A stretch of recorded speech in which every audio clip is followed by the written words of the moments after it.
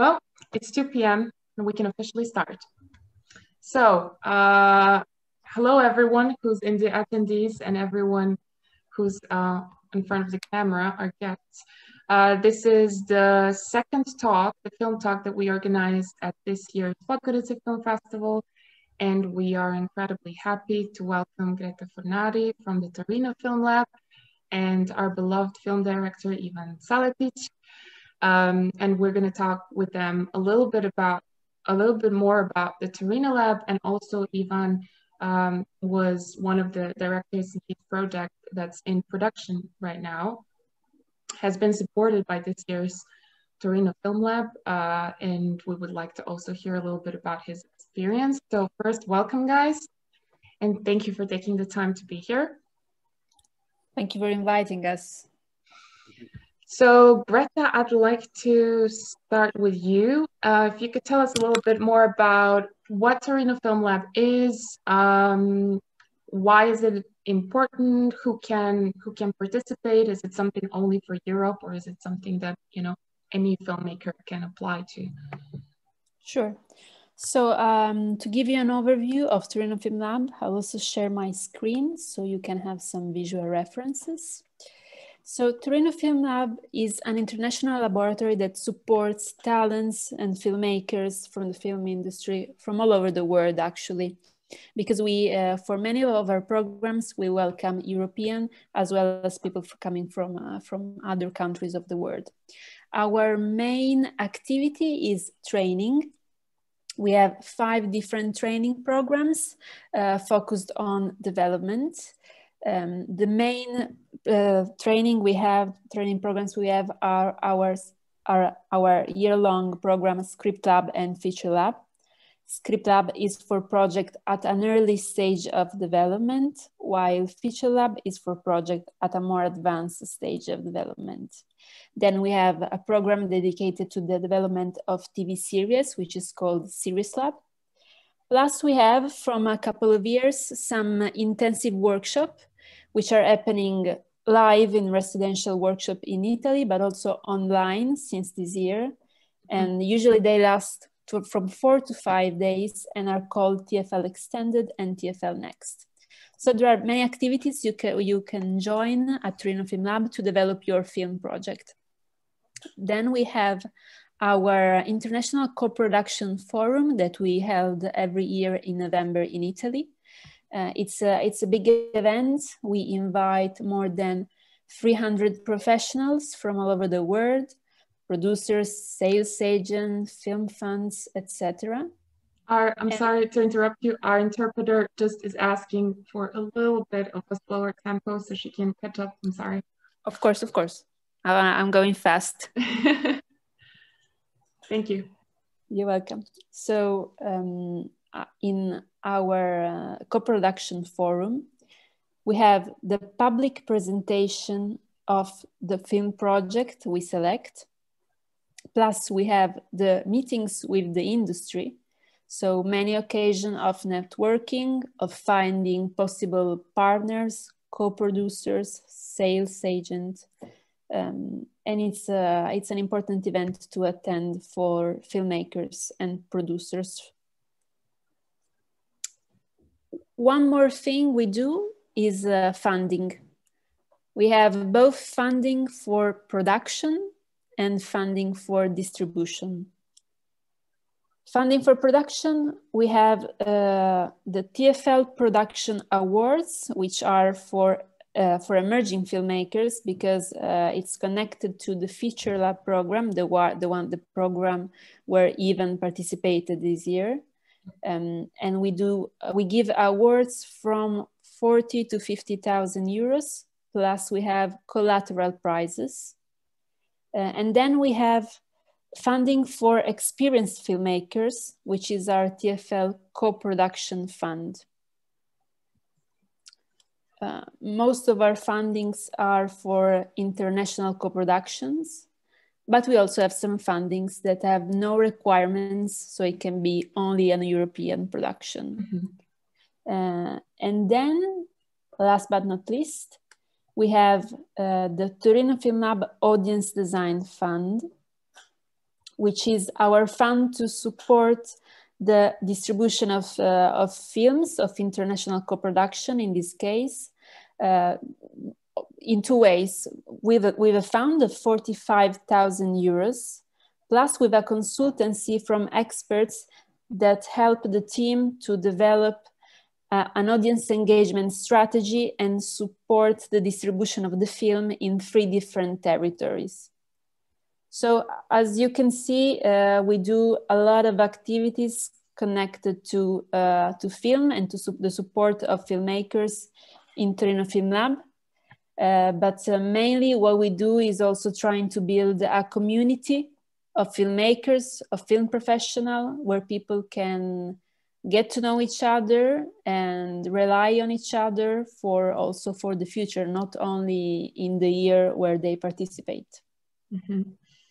Ivan, how was your experience, because your film was this year's in the, correct me if I'm wrong, feature lab category supported? How was the entire experience for you, just, you know, applying, and why did you choose Torino Film Lab to be the program you wanted to go for? First of all, I think production-wise, this platform is very important because it gives you a lot of support. There are a lot of awards. There are great visibility after you've been to Torino Film Lab. Even if you don't get any award, even if you just been there like through this half of the year, your project gets a lot of visibility, which is very important, especially if you come from a country with not so much developed cinematography. So that's the first thing. Well, Torino Film Lab is the best. That's also the important thing. So for me as a filmmaker and a scriptwriter, if I don't look through the eyes of, you know, from production side or point of view, I'm not so much into this script lab, you know, doctors looking at scripts and stuff like that. But this is something completely different. I must say this, that my experience is that this is not, you know, like another laboratory for making projects that are all the same.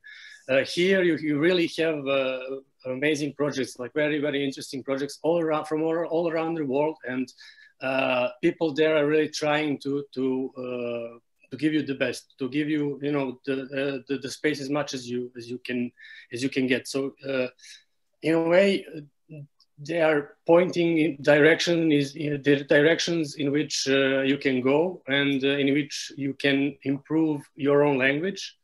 So yeah, I mean, that's one of the best platforms for productions, and also for developing yourself as an author. Yeah, I don't know, my experience this year, obviously it was very different because it was all online. And I mean, Greta knows how hard it is probably because, you know, to put all this system into something virtual, you know, you have people from all around the world, and then they are participating at the same time from different zones and stuff like that. So yeah, it was, I mean, we all hope that this will not happen again. But on the other hand, this experiment is something that, you know, it's interesting. How was, you mentioned, Greta, that Torino Film Lab is also a place where you want people from the film community to connect and meet. How is your experience from like an organizer's perspective when it comes to new emerging filmmakers who are trying to kind of, you know, find their path and find their way in the either European or global like film community through Torino Film Lab? Do you encourage emerging filmmakers to go in and try, or is Torino Film Lab something that's a little bit more for someone who's a bit more experienced, who has more credits, and who's done already previously some work either in their country or in the region or in Europe? Okay, so Torino Film Lab is also a place for very emerging filmmakers, in the sense that we have really a mix of people with different experience. For example, our program Feature Lab is only for first and second feature films, so you cannot have a huge career at your back. And sometimes, of course, we have filmmakers who have already participated to international film festival, and other times we put them together in the same group with filmmakers who have done very little, but are maybe for us very inspiring. So it's not something we evaluate too much in the selection, but it's the voice of the filmmaker and the project itself. And also it's important to have this mix and to put these people together, because what they can give to each other during this year of work together, it's really crucial. Not just what they get from the experts, which are of course renowned and very experienced film professionals, and of course can help them to get ready to present their project to the European and worldwide audience and to find international partners, but also what everybody can give to the other filmmakers when confronting each other and working in groups. So we try to do work on this also as much as possible. Ivan, your film Melting of the Ruler got this very important fund, and what are the next steps for you? Are you already stepping into post-production, and how does this entire pandemic situation that we're living in affecting the next process, the development that you got supported by the Torino Film Lab and the next steps of the film?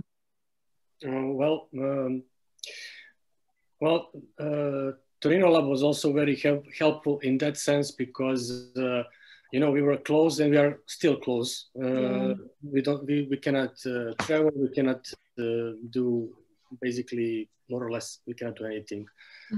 So this experience with Torino Lab was also important, because I felt that I'm not alone and there are people who care, and you are among 10 other projects from all around the world. We are in a way, we are in the same situation.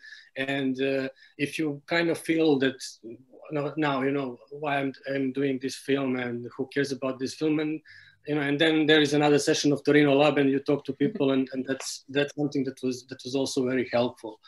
So we are waiting in a bit. We are waiting too long, but there are reasons for that. I mean, the situation is as it is.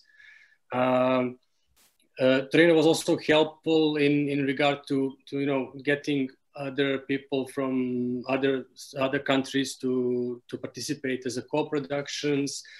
But basically, we are waiting for open call in Montenegro, so we can get this project off the ground. And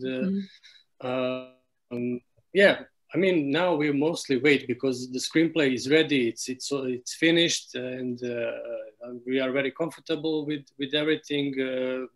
People from other countries are waiting for our open call so they can apply, so we can get the finance, and basically we are waiting for the open call. We are waiting for this corona to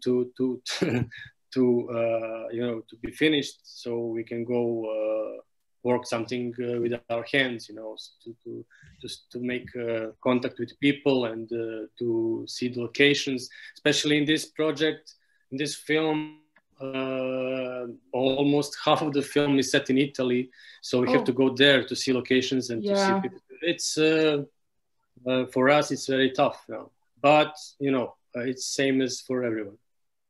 Everyone is on the waiting line, it seems, these days, and in all industry, not just in the film industry.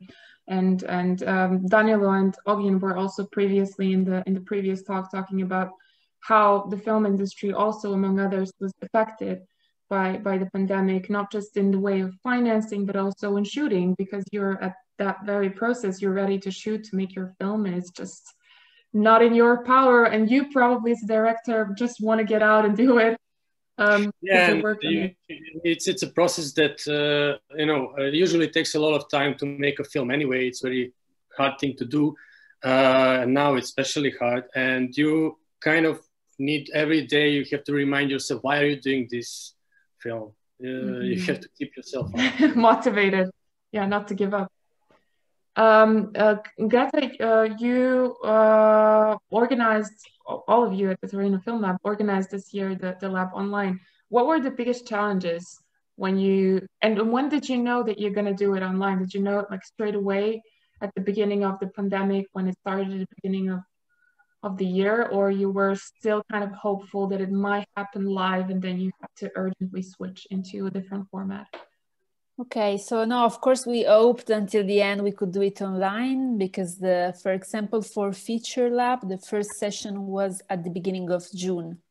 So when the pandemic started in March, we did the selection online, and then we were hoping for maybe a first workshop live. Then we thought maybe the second is going to be live, and then maybe the meeting event at the end is going to be live, and then nothing was live.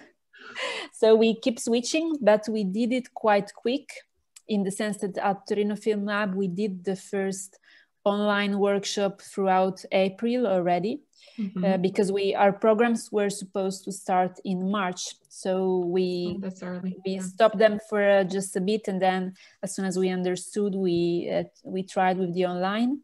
And I think that the two main challenges were, one, the issue of the time zones, because of course we have people from all over the world. And also we had teams of writer, director and producer, which were separated in different time zones. So we had from Los Angeles to Iran, which is about 12 hours difference. So we built the schedule trying to find always almost every day, or to find a moment where we could work all together. So a time which was okay for everybody to do all the group session with all the participants. We were about 30 people, and try to be all together in the right moment of the day. And then the other thing was that we were missing that part of the residential workshop, which is going to have drinks together, but also every year we organize like a football match or a volleyball match, something very active to build the team, and we couldn't do this year. So of course we tried to do the normal stuff online with aperitif and meetings, but also trying to do different sessions which we usually do not do in a live workshop, in residential workshop. We added some session, for example, only the directors all together without their producers, and only the producers all together without the directors, or we mixed groups when working on the pitching training.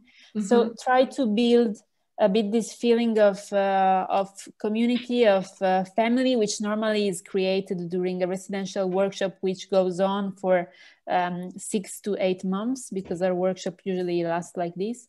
So this is what was the hardest, and what we try to work on. And of course we can improve, but of course we aim to go back to residential workshop and working together live as soon as possible.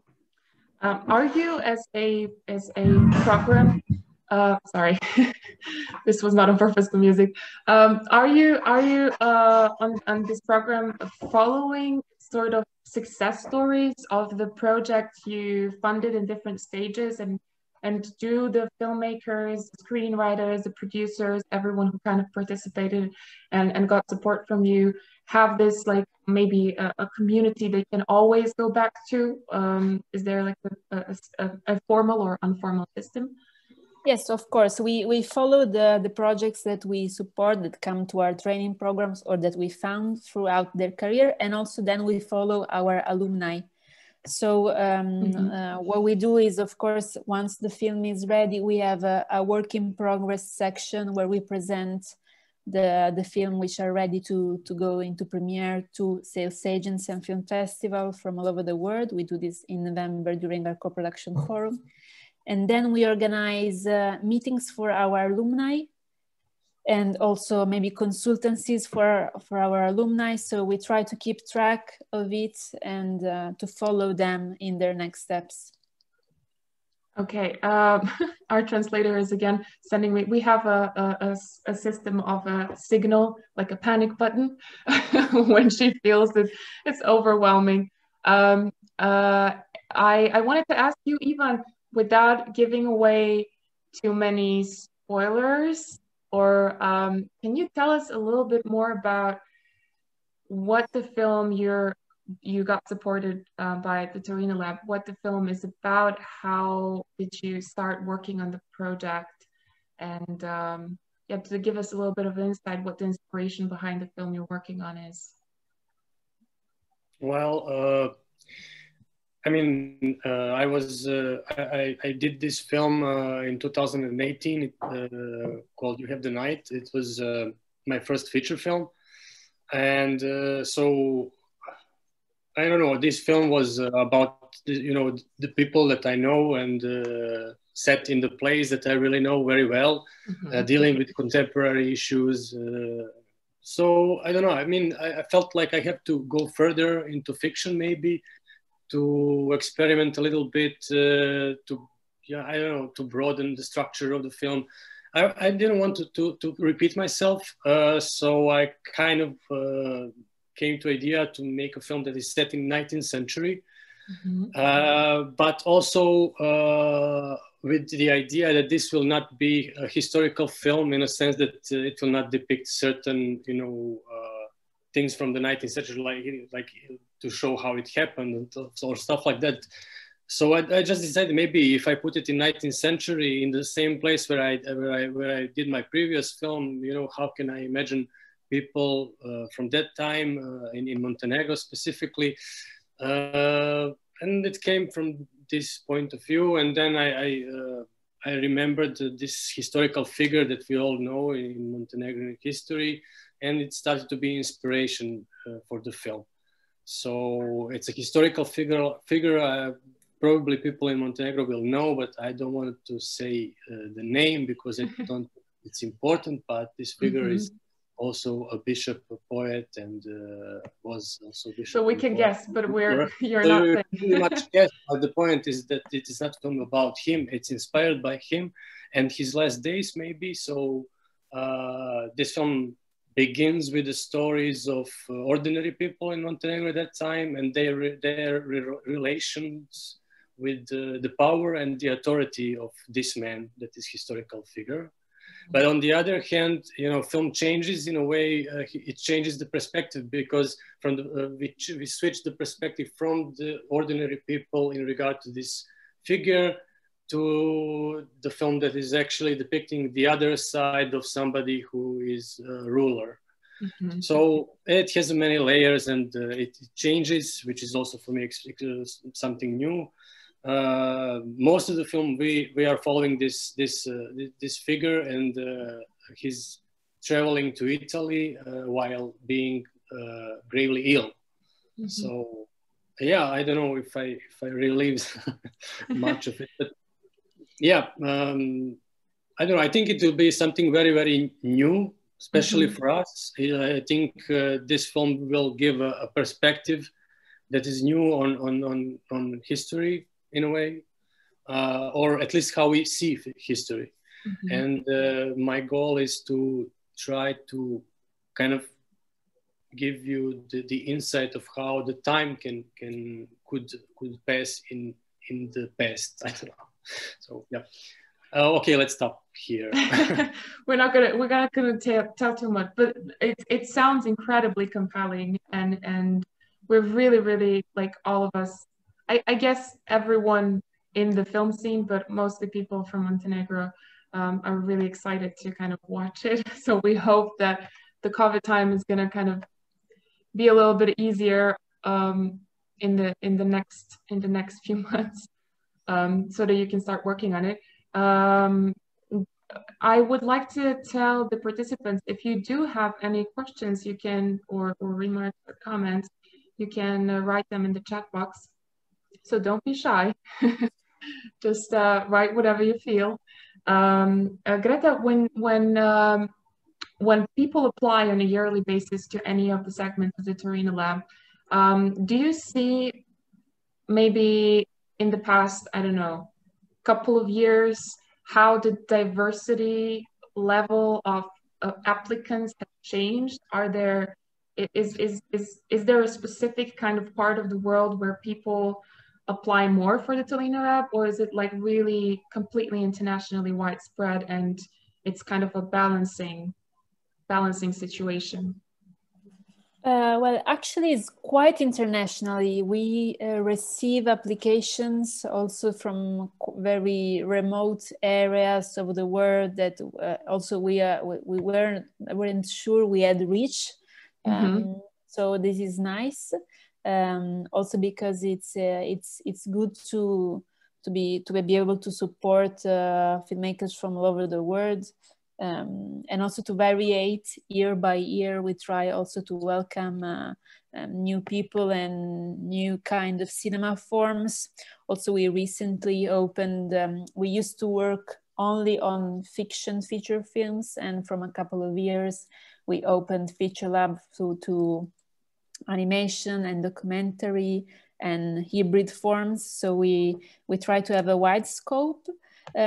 We have a lot of applications from Europe, but also a lot of applications from both North and South America, and also quite many applications from Asia. So I must say it's quite diverse, and we receive many applications every year. For example, for Script Lab, which is our program where you can apply only as a writer-director with a treatment, so without needing to have a producer. We have 20 places every year, and we receive almost 400 applications for 20 places, so it's a lot of competition. And for Feature Lab, we have 10 places, and we receive about 140 applications. So also very competitive. That's why we have also created the Torino Film Lab Next and Extended, where we can support more filmmakers because our shorter workshop, and we can do them much often. We have a question for you, Greta, from Radisa. He says, since I know that Netflix has opened an office in Rome, does that have some positive influence on your projects? What is your opinion on these kinds of platforms such as Amazon Prime Video or Netflix? Okay, so well, the thing that it has opened an office in Rome, it's not really affecting us in the sense that we've been inviting Netflix and other platforms to the meeting event since a few years, also because we also work on series. Often filmmakers and production that take part in Torino Film Lab, probably because they are more art house films, they do not are not so willing to collaborate with big streaming services. Yeah. Yes, because sometimes they have they want to have some control.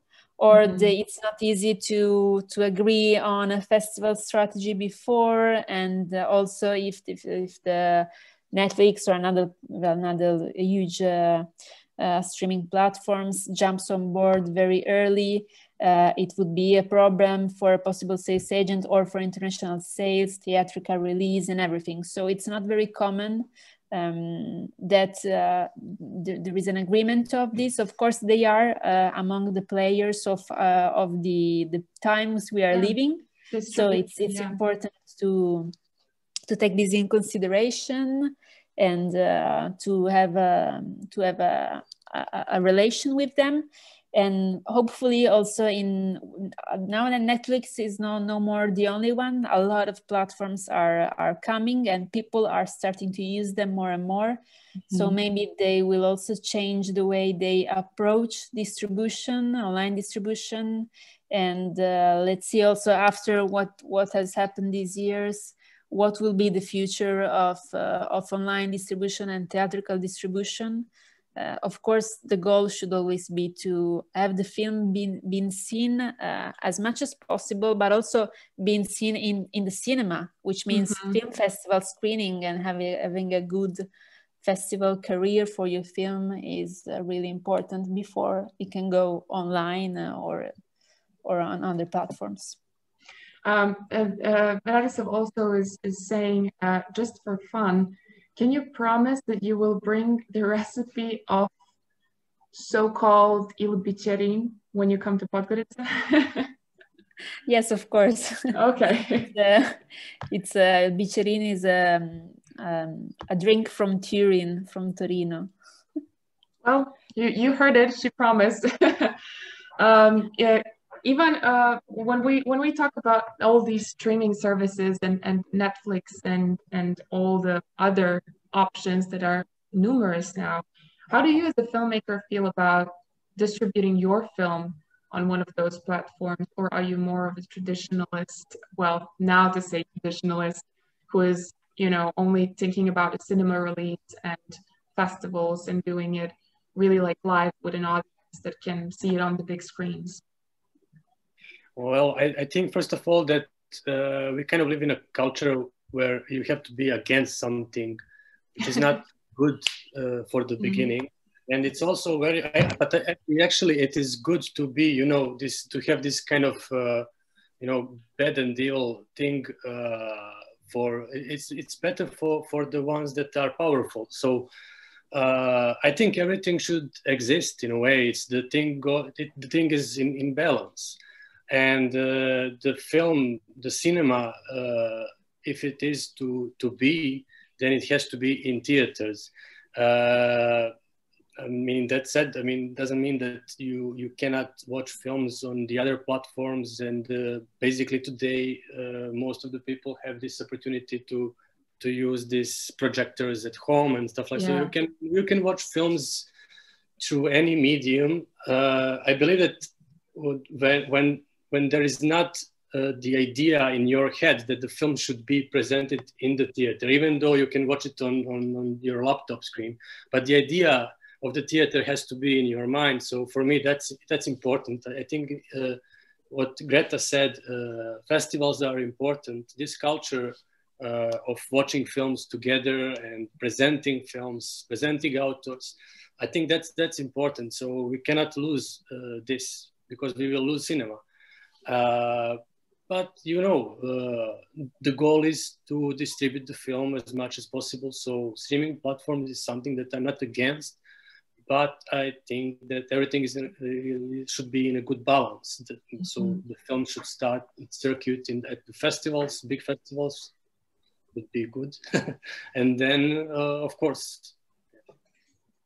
What is the one or some of your advices that you might give to filmmakers who are also planning to apply maybe for the, and this is a question also for Greta, for the Torino Film Lab next edition, but they're like a little bit insecure, or they're not sure, you know, how the entire, because all these applications, as we know, are very exhausting, and it's a process, and you also have to have a really good team around you. If you're a director, you want to have a good producer. If you're only a director, not a screenwriter, you also want to have a great screenwriter, and it's like a teamwork thing from the very beginning. What would your advices be for someone who's, you know, thinking about applying to the Torino Film Lab and is a little bit maybe scared off in the beginning from the entire process? I mean, there's nothing to be scared, that's for sure. I would encourage everybody who is willing to do that. Of course, I mean, it's a free world in that sense. I think that just you have to start from the beginning. So it's not the point. The point in time when you are applying for Torino Lab is easy, because what is the hardest part is to come to the point to apply for the Torino Lab. So you have to start from the beginning. You have to do some short films. You have to get the crew together. You have to know your people. You have to believe in them.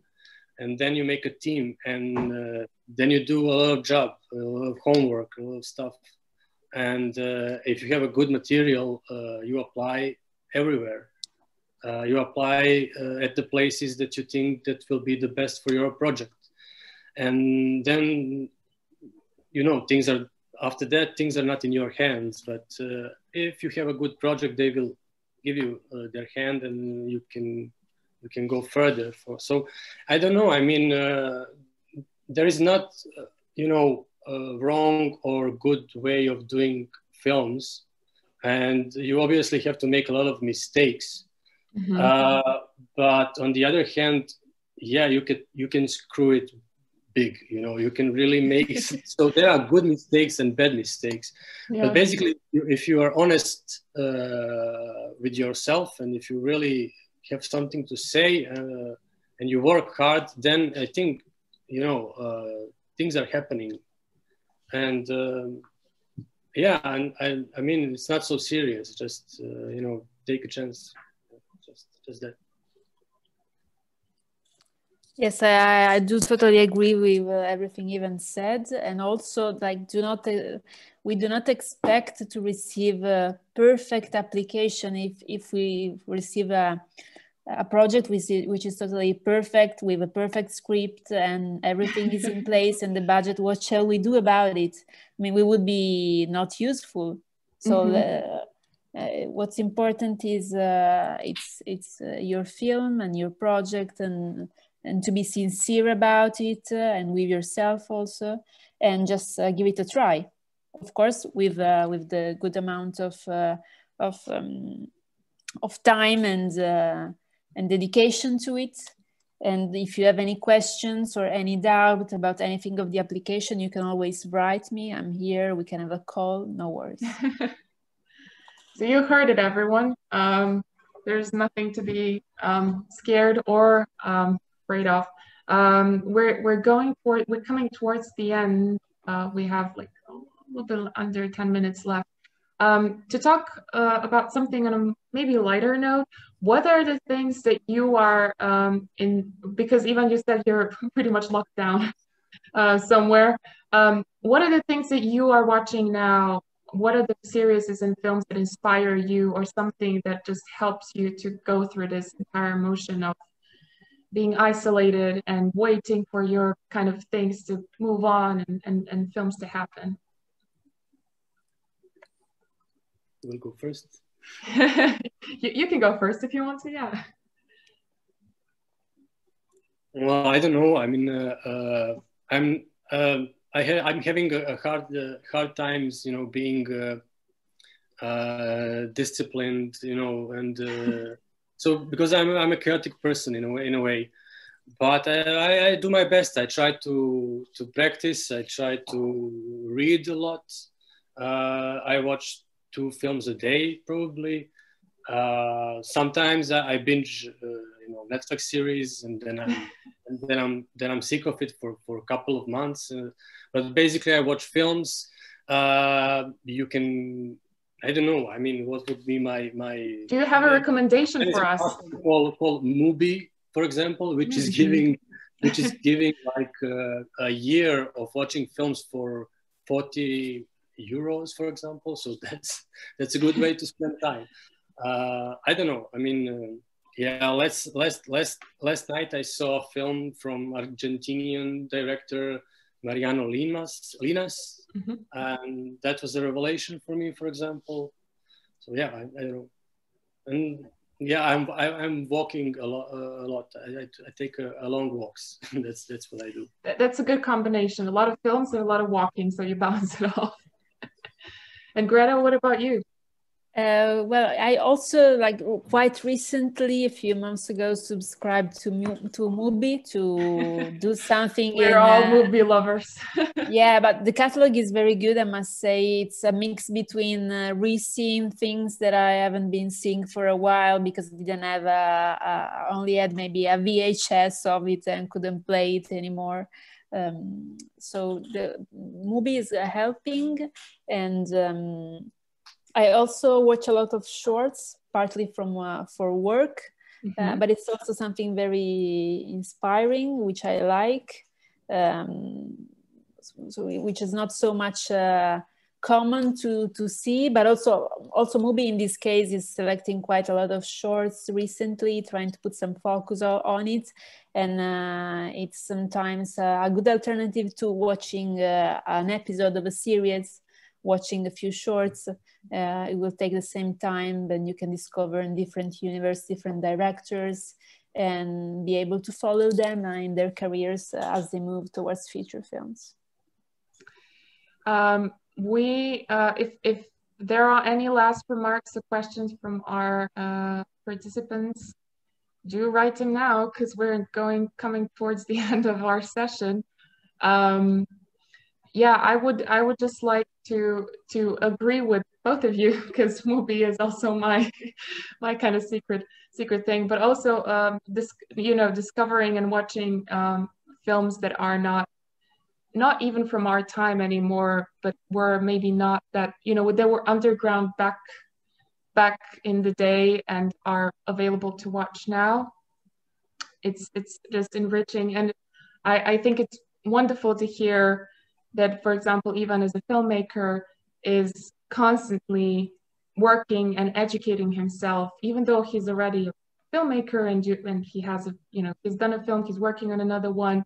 But it's very important that our young filmmakers and everyone, we have young students in the audiences and high school kids who are in love with film and who would like to pursue film as their profession. And it's very important to kind of teach them to educate themselves broadly and to also watch a lot of films, because from watching you're kind of learning also a lot. So yeah, that would be also my last word for this webinar. If you have anything to add, you can. Well, and also watching films at film festival is fun. It's really crucial for film education. So I always suggest it. Yeah. Well, we agreed on this note, and this was a great promotion for our festival. Thank you. So thank you, Ivan. Thank you, Greta, so much for participating at this call and this talk. We hope to see you both live, maybe on next year's festival. Ivan, good luck with the film. I hope that you're going to start shooting as soon as possible. And Greta, good luck with the work and the prepping for next year's Torino Lab edition. And thank you once again, guys. Thank you. Thank you for inviting me. Okay, bye. Bye. Bye. Bye.